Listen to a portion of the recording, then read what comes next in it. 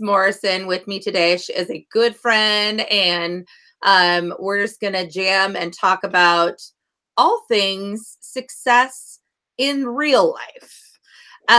Denise, why don't you introduce yourself and tell us how you serve people?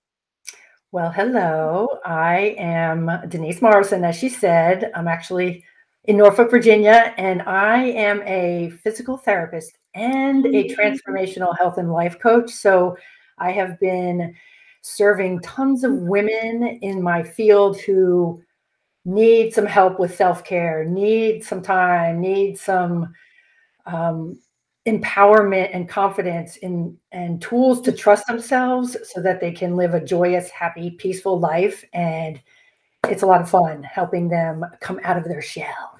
I love it. I love it. And Denise, when we first met, I told her that in high school, I think it was in ninth grade, they made us we went to the career center and we took paper career tests to find out what we were well suited for, which careers. And one of the ones, and then we had to look them up in books. And one of the ones that I came across was physical therapist. Oh. And I found out that in like 1993, a physical therapist could make $40,000 a year and work 4 days a week. And I was like, stop it. I am in. I am in. Of course, the school that I picked was like a private college that would have been the equivalent of like $90,000 a year or something crazy.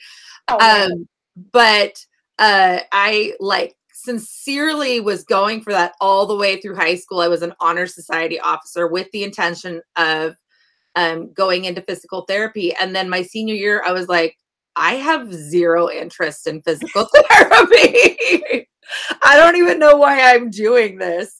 So, but I've seen, firsthand how transformational it can be and how challenging of a career it is too, because people want to heal, but physical therapy and the healing process from a physical standpoint is painful. Yes. And then here you are helping people from an emotional and transformational process healing as well. And so you've got this holistic, like amazing experience of helping people move through life and do it in a more healed space. So I love that so much. Yes, definitely. And I'll just share with you, I knew that I wanted to do something with physical activity and helping the body, my body. And I actually looked it up in a book and I was like, what's physical and what can I do with exercise? Physical therapy. And then I embarked on the path and went, this is going to be really hard. Yeah, it is. I don't think people understand how, first of all, competitive and difficult it is to find programs, and how involved it is in terms of anatomy and the physiology and all of those things. It is not like it's not a medical assistant type job. This is a very, very involved career. How did you get from a physical therapy to what you're doing on the other side of your business?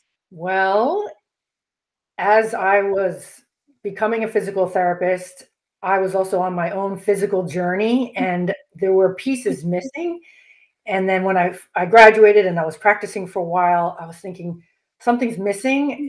I could do all these things for their body. I can tell them about how to help their body, but there was something else missing. And I started learning about coaching and spiritual psychology, shadow work, neuro-linguistic programming. And all of a sudden I was like, there's a whole new way of approaching the being, the person, and their healing. And of course, that just blew up into so many different pathways and areas for me. But it wasn't just the here, go do 5 exercises and you're fixed. Yes, absolutely. And I think that, I mean, one augments the other really, because, in the case of my dad had to go through some really intense physical therapy, well, therapy in general, because he had aortic valve replacement. So he had cardiac therapy. But then 11 weeks after having aortic valve replacement and a triple bypass at the same time, he was rear-ended. Somebody was going 60 miles an hour and he was at a full stop.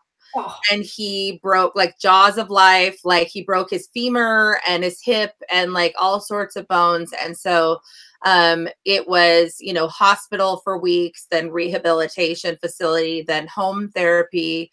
And it was very, very painful. And I think that having that added element of the emotional side of going through the trauma Yes. I mean, just the heart surgery itself, even though it was very life-giving, because he, you know, when you have all those things going on with your heart, you don't feel very good. Right. But that's a very scary thing to go through. And then to go through the emotional trauma of having a car accident like that, you don't come away like unscathed emotionally.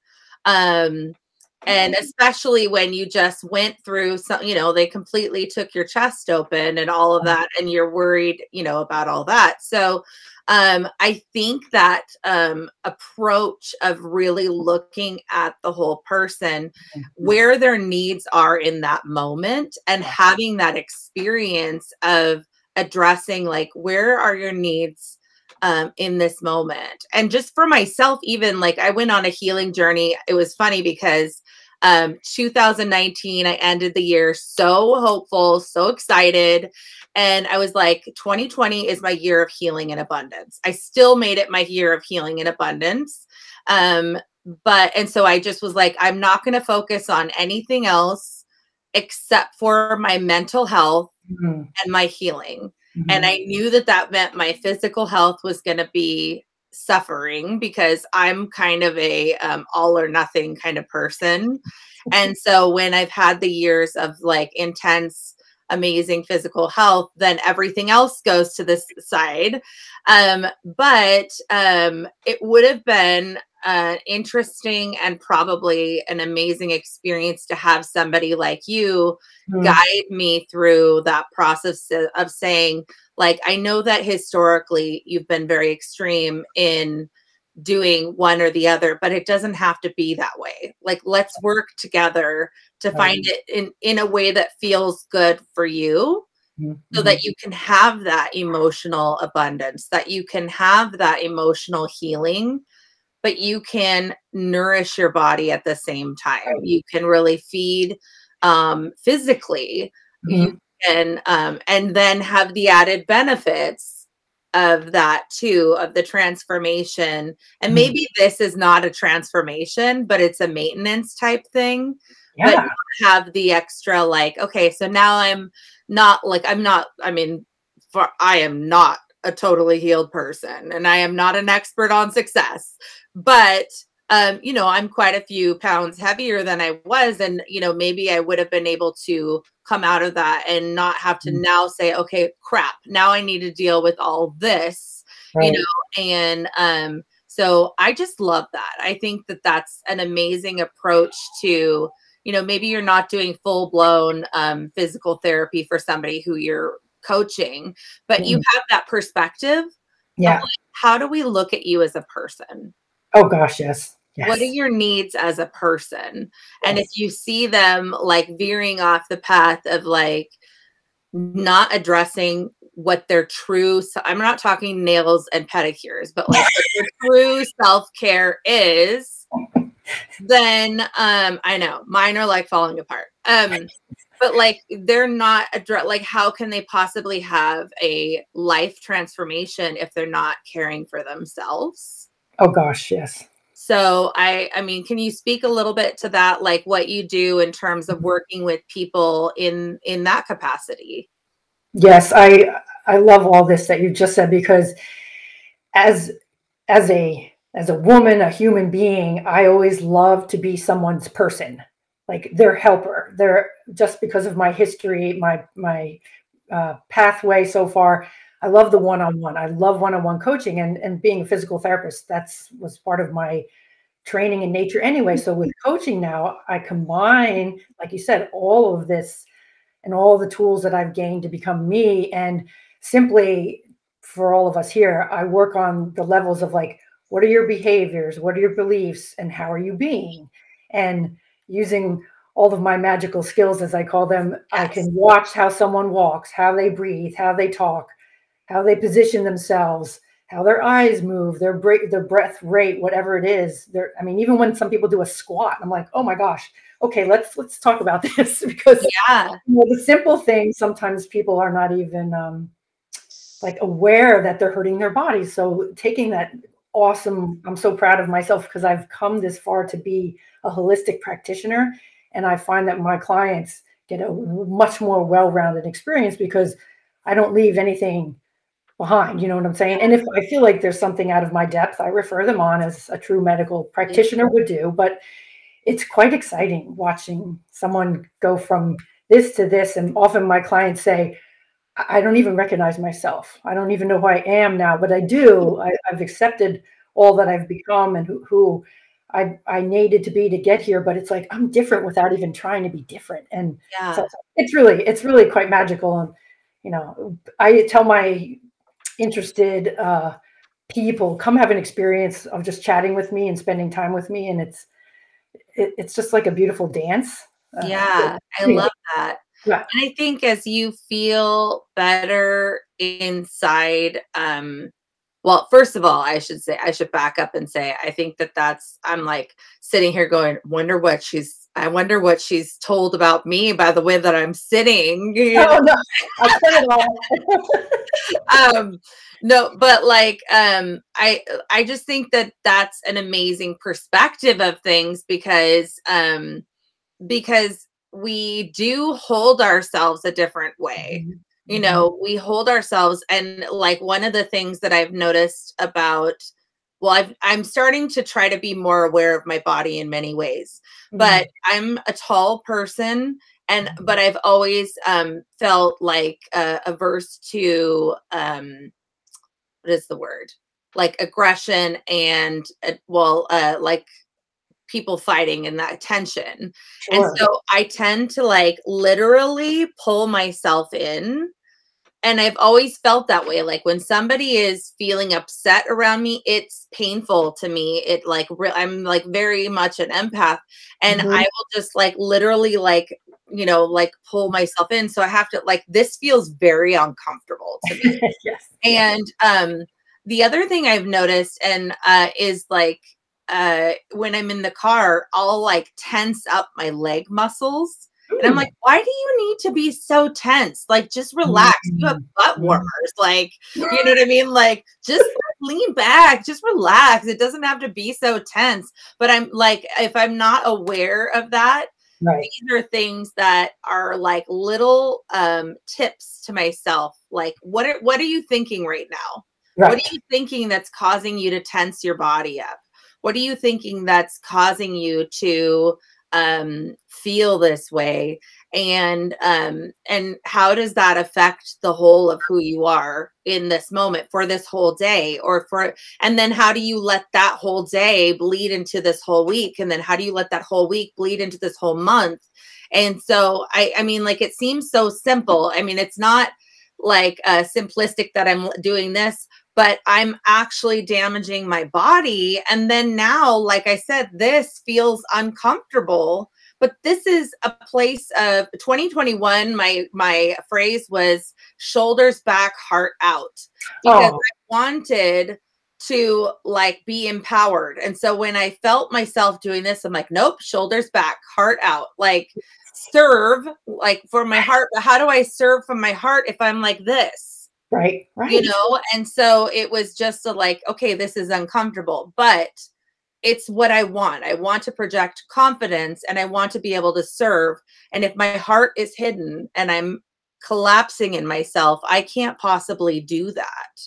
And so yeah, I think you're right in terms of like, here are these emotional things that affect our physicality in a very real way. as you were saying that, I mean, kudos to you, celebrating you, because now that I've met you, I'm like, you are so confident, your heart's out, you're so giving and so flippin' funny too, and down to earth.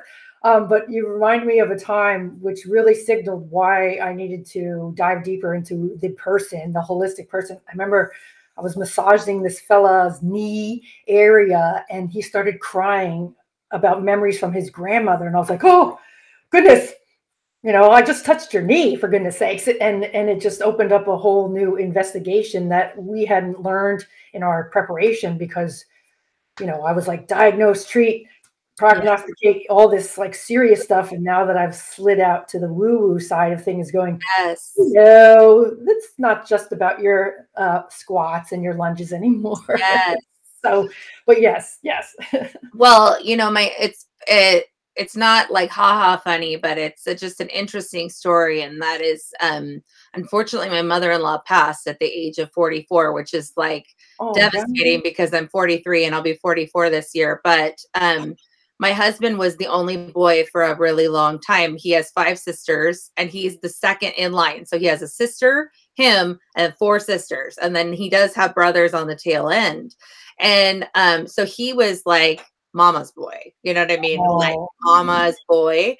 And she used to do this thing where she would let him put his head in her lap and she would scratch his scalp. You know what I mean? Like sometimes a good scalp scratch just feels so good. And so like every once in a while, he's like, can you just scratch my head? And then he's like, what, like recently he's just said, it just reminds me of my mom. You know what I mean? Like, and so like, here's something like physical. That's just like for me, it's just like, that's part of why I love getting my hair done, is like the shampoo and like the head scratch just feels so good. But it's also this emotional process of, it can take you back to these things. Yes. So I think about that, like what you were saying about rubbing that man's knee, is like sometimes just the, and God bless massage therapists, seriously, because the trauma that the body holds and the release. I mean, I have cried at least twice in my life, and I've had a lot of massages. I've cried in massage therapy. And I do think it's because we release these things, these things that we've held in our body for so long. And so, I just love, I mean, I could probably talk forever about that, because I think that it's so important to recognize that, like the book says, the body keeps score. You know what I mean? Like, definitely. And so the fact that you're helping people say, okay, what is your body keeping score of? Oh God. What are we needing to address so that you can fully heal? For sure. And so many layers of a person, but I love the deep work. The deeper, the better. And, within my scope of practice. Of course. Because it's the slightest thing that a client will say, I'm like, okay, let's break that down. There's like 35 years of layers under the words that you just spoke. Yes. And the fact that you're holding your breath or ducking down when you say these things, what's the story behind that? And I could go on for hours too. I know. Well, my friend who's also actually in the advance that we are both in, Gabriella Manchula, she has the like 7 layers of why, which I know is like a like a technique, but she does it. And sometimes, because she's my business coach too, and sometimes it's so obnoxious. Yeah. Like, can we just start that? Can we just stop at like why number 3? But the concept is, you say, wow, that's really interesting. Why do you feel that way? Oh yeah. And then you answer the question. They're like, okay, but why, and you just keep going deeper and deeper and deeper and deeper. And then all of a sudden you're like, oh, it's because I played with G.I. Joes when I was 5, you know what I mean? Or whatever. Yep. And so, that's what it kind of reminds me of, is like breaking it down and saying like, okay, talk to me about that. Like I noticed that you moved your shoulder, like all that kind of stuff. I just think that's like so cool. For you in your journey, take me back to when you were younger, whether that be young adulthood or earlier than that. what did you think success and like ultimate achievement meant to you back then? What did that feel like, or what did you think that was going to be? Well, I'll just go back to the general theme of before I was 12, playing with my Barbies with my sister, going on vacations, having candy at my uncle's store. Very, very simple things, just to be loved and feel safe and be fed, Yeah. just from the basic things. But yeah, I was a very simple, easy to please, so to speak, child that was like, hello, I want the easy things. Yeah, for sure. What about in your teen years? How did that develop for you? Then I wanted to be like superstar tennis player, and then I wanted to be Miss Straight A student, and I wanted a Honda Prelude. Yes. When I finally got my job, I got a red Honda Prelude sports car that I was so proud of because I paid for it with all my own money. And Nice. I worked for myself to do, like, worked in physical therapy and all sorts of jobs to do that. So that was success to me. And then I was a big fan of traveling, like, oh, and going to concerts. Like, I look back and I think I have been to so many concerts. No wonder why I can't hear for shit. But what those things are really cool because you can't, I mean, traveling and doing those types of things like concerts and whatnot, like you can't replicate that. You know, like if you missed that, that was like an opportunity that you would have, I mean, you would have never been able to replicate. Maybe that concert would come back around, but not the same. I mean, I know where you live, and I know I love Pearl Jam. When it's like a full body experience being at one of their shows, and many of the other bands that I follow, like I jump into it holistically, and like, Duran's over here and George Michael's over here and Madonna, Yes. like, they're all part of my upbringing, and that's what I know to be true for a lot of the people I work with and talk to. So it's so exciting, and then so painful at times, and so energy freeing when I work with my clients. Yeah. I always say that my life has like a soundtrack to it. And like it's very eclectic because 12 and under is a lot of like Jethro Tull and uh Lou Rawls and Christine Lavin, and like my dad listened to so many like Hall and Oates and Kenny Loggins. He listened to so many different types of music because my dad is a musician. Oh, wow. Yeah. And he's like a bluegrass musician. So we listened to a lot of bluegrass music. We would go to bluegrass festivals. He was also a gospel musician. And so we would like actually perform. They have a big festival here in Seattle every year called the Folklife Festival. And it's right at the Space Needle, like underneath the Space Needle. And we would perform with my dad. Mm-hmm. And so like that's like if I hear like certain songs will pop on and I'll be like, or I'll, like sometimes something will happen and I'll be like, so close, yet so far away. Like I'll just like, it'll pop into my brain. And then when I was a teenager, like Tracy Chapman, and I was obsessed with Selena Quintanilla. So I would listen to a lot of her stuff. And like some of the pop music and some of the R&B and a little bit of alternative, and like, just like 90s music is just like, gratefully I have passed that on to my eldest. So we get in the car and we get along just fine because that's like all she wants to listen to is 90s music. But then, as things mature, other types of music have emerged, but music lyrics, I really resonate with these songwriters and how they have come through with these ways to express life. Right. So yeah, I'm with you on that. I think it's so valuable to pay attention to that part of life and culture, because that has been very healing for me too. in terms of, you know, well, even like success. Like right now, my book campaign is going on and I'm playing with reels, you know, like on Instagram. And I'm like, what song goes with how I feel today? And then I found one by Mary J. Blige that I never heard that was like amazing. And it was called Amazing. And I was like, oh yeah, this is going on there, you know? So that kind of stuff is like, it's relevant to because that's my celebration is like how that's success, that's celebration, achievement is like, okay, yeah, today I got, you know, this many people who pre-ordered my book, and then I'm like, I got to do something that like pumps me up and makes me feel good. So that's awesome. So taking it forward to current day, you're in this duality of physical therapy and transformational coaching in health and all of those things. What does success look like for you right now in life? Feeling good. Yes. Alive and having freedom to be me and speak my voice and share my stories and really use my everything to help other women in the similar situations that I've been in, so that they can feel joy, they can feel free.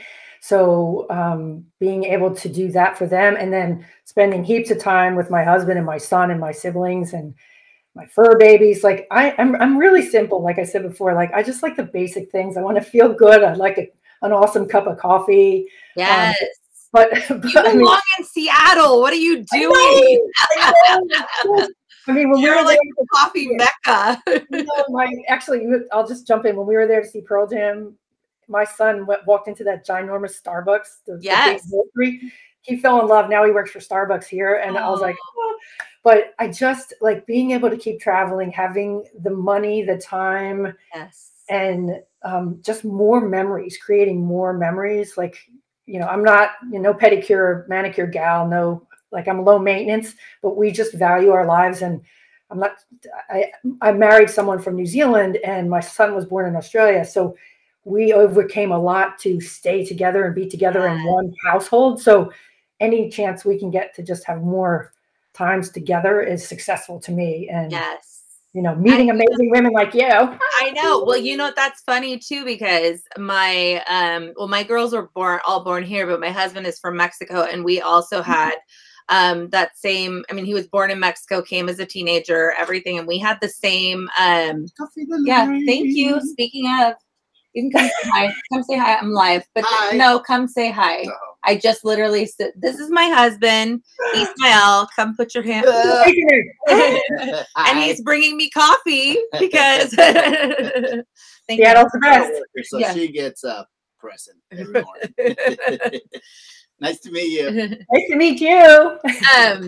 So yeah, I mean, we had to, I mean, immigration is such a challenging thing to navigate. And so, you know, here we had 2 small children, and we're navigating that and thinking like, do we need to move back to Mexico? You know, and I, like my family, I'm very close to my family. So I don't even know how he did it to come here. He has 8 siblings, you know, and then we also had to navigate where he had a worker's visa and he couldn't leave the country, and his mom was dying, you know, like, and gratefully we were able to get things put together before she passed and stuff. But, you know, and that is a major success, being able to be with our loved ones in the most pivotal parts of their life. So I feel you on that. And on the side tangent of fur babies, I've been trying to do reels and I get like almost nothing, like just very little, like maybe 50 to 80 views.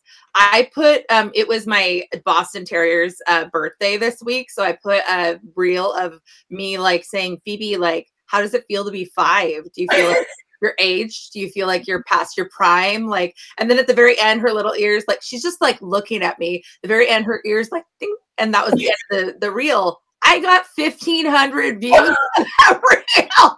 I'm like, so basically me not in the reel is the ticket to getting views. I know, it's crazy. It's hilarious.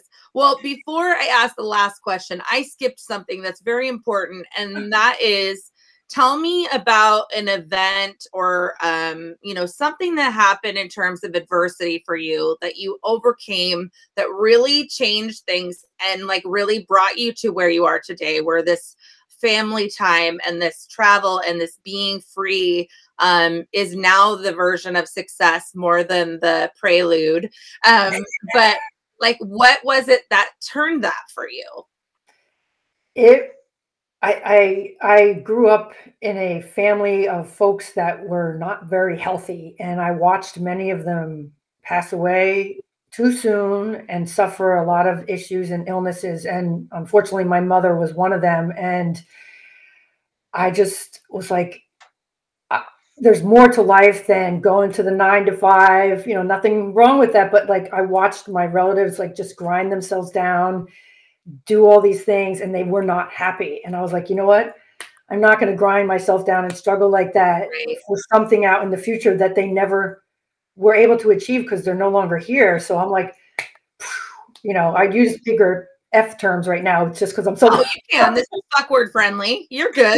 I'm like, fuck that way of life. I want to be free of the chains and go out and have fun and enjoy it and not put it off until I got the golden whatever it was that my relatives were aiming for. I'm like, no, I'm going to live that now. Yes. And I thank God and the universe for meeting a husband that's on the same path. Yeah. He's like, yeah, if a little bit is good, a lot must be better. You know, like, let's do it. Yeah, that's this guy, I'm telling you, I'm like a hermit and I love to travel, but I'm always worried about like the money and like all of those things, or like missing work, or like coming back to having just a shit show, or all of those types of things.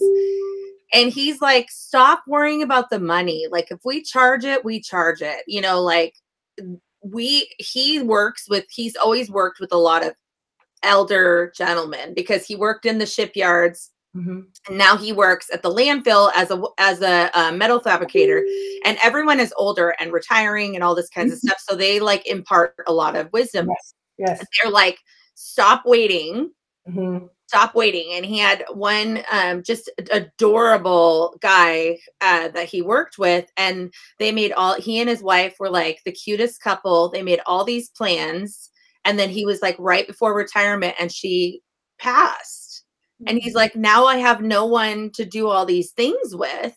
And he's like, this one's like, that's not going to be us. We're going to do it. We're going to do the things. Maybe we don't get to do all the things.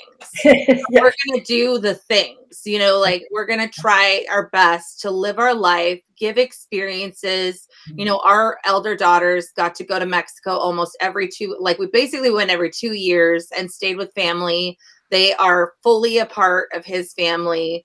You know, we've slowed down a little bit in going to Mexico with our youngest because we've started branching out and making memories as like the three of us. And but he always says, if it wasn't for me, she'd never go anywhere, and if it wasn't for her, I'd be dirt poor. So because he would just spend all his money, you know. His like favorite phrase is el dinero se viene se va, which means the money, it comes and it goes. Like, it's just money. Like, it's just going to come and just goes. Like, just let it, like, and I always tell him, like, contigo se va, se va, se va. Like, with you, it just goes and goes and goes. Like, it's not coming. It's just going. But yeah, I mean, I think that's such an important message that you were able to learn in terms of success, of just like not wasting time. And not wasting life, and just taking advantage of you can come and say hi if you want. I'm on a live stream, but it's all good. It's fine. Come say hi. No. My daughter doesn't want to say hi. I was going to say, you better bring the fur baby on. Yeah, I know. Bring Phoebe. But yeah, I think that is something that I've had to learn for myself because, you know, I tend to have a lack mentality, and I'm learning my way out of that because I would literally sit at home and work myself to death and never, like, I actually love working, so it brings me joy, but I wouldn't go and experience life. And what if it was like, I mean, we just went to Reno and it was kind of crappy. Oh, Like, but you know what? Like, we went to Reno and it was kind of crappy. Like, we tried something and it, you know, like, and it was fine. You know what I mean? Like, and now we know, like, Reno all set, you know what I mean? Like, which actually that's not true. I have a timeshare and we have a free trip. And we're going back because it's free. cool. We're going to a different place. So There you fingers crossed. Yeah, But yeah, I think that embracing life and not letting it pass us by, because like we talked about, a day goes into a week, and a week goes into a month. And then, you know, we let it go and we let it go. And it can just be a tragedy if we let it go without trying to make memories during that time. Yes. I know. Denise, tell me what the best, like, in terms of advice or mantra or something that you've really embraced that somebody's told you or you've picked up that has really made a difference for you in your life. Tell me about that. Oh my gosh. Can I share 3? You can do 3, of course. Well, one of the original ones that kept me going with my career as a physical therapist, my beloved anatomy teacher, he used to say, the answers are on your body, just look down. And it was so true because it gave me such great skill and insight into myself and my patients and now clients. Yes. And then a little crazy side note, when I was off doing my internships in Orlando, Mike Dooley, the universe fella, I forget his whole title, but he had a t-shirt shop, and I saw this t-shirt, "Normal is boring." And I just thought, you know what? I was on that track, like a lot of the people I grew up with, to be like in the box and normal and fit in. And when I saw that t-shirt, I was like, that's me. I do not want to be boring at all, and it doesn't fly with me. So, and then the other t-shirt I bought was "Seize the Day." And it's, I mean, yeah, like that's, I just live it and do it. And if I get pissed off if something doesn't allow me to seize my damn days. Right? I know. Yeah. And I now, at this stage of my life, am really proud of not being normal. Like, it's cool. And having worked with so many patients of so many diseases, illnesses, disabilities, categories, whatever, everybody's beautiful. Everybody's got their own way of doing their life, and that's okay. Yes. It's like, I feel like that is my 12-year-old is going on 45, and you know, we have conversations about this, and we were talking about, like, normal people are weirdos. Like, they're the weirdos. Like, if you are trying to be normal, that's weird. Like, why wouldn't you want to be who you are? Like, and I don't know if I could have ever possibly even been that way. Believe it or not, I was quite shy as a child. I know that's hard to believe, but I couldn't be anything but who I am in terms of out of the box and, you know, out there and just loving and interested in people. And I think that's it. Like, that's the new t-shirt, is like, normal people are the weirdos. You know what I mean? Like, because if you don't embrace who you are, then you're not actually being, you're actually being a false, fake person. And if you're embracing who you are, we're all unique and beautiful, and, you know, and so that there is no normal, because we are all special. And you know, special snowflakes. That's what I think about myself. But yeah, I think that's so true. And seizing the day is, you know, you have to, like, you, Mm. even on the days you don't feel like it. Even this morning, I was just having such a slow start to this morning, and I was feeling, I don't know, like, just like, how do I get myself going? And there's a meditation song that I love. Mhm. And I was like, I'm just going to listen to it while I write my list of what I need to do today. And then I was like, no, I actually need to close my eyes and listen to this. Mm-hmm. And I just took, it's a little long. It's like maybe 6 or 7 minutes long, but I was like, I'm just going to take this 6 or 7 minutes for myself. And I'm just going to listen, and I'm not going to try to figure out anything or even stop my brain. I'm just going to let whatever happens happen and just like take a second. Yes. And then I listened to it again, and I wrote my list of my things, and it changed everything. I think that it can, we have to do those types of things, because that was the beginning of my day. Yeah. Yes. Like that was how I said, like, I'm important enough to say I'm feeling overwhelmed because I'm tired, and I'm, like, I'm just like foggy, and I have a lot to do today. So what can I do in this moment that, yes, I'm giving up a couple minutes of my time that I need to, like, but also that 6 or 7 minutes would have been completely ineffective. Right. Yes. And now I'm like raring because I've got my Denise time in. So you're beautiful. I just love you. I love you too. Well, we are going to put Denise's contact information in the show notes. I encourage and ask you to please reach out to her if you have any questions, if you'd like to work with her, want more information, or if you just want to connect with her because she's just a badass soul. And especially if you're a business owner, she's an amazing person to just connect and be encouraged. And, she's just awesome. I just love you. I think you're awesome. Well, thank you guys for coming along this fun journey with us.